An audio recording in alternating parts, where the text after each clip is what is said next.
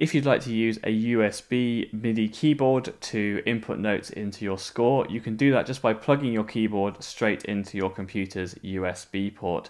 If it doesn't recognize it straight away, you might need to restart MuseScore, just somehow that occasionally picks up a keyboard if it's not been recognized already. And then it works just the same way as entering notes with a keyboard, the computer keyboard. So you just click where you'd like to start writing and you can start inputting notes. So if I wanted to write a load of E's, I could just play those on my piano keyboard.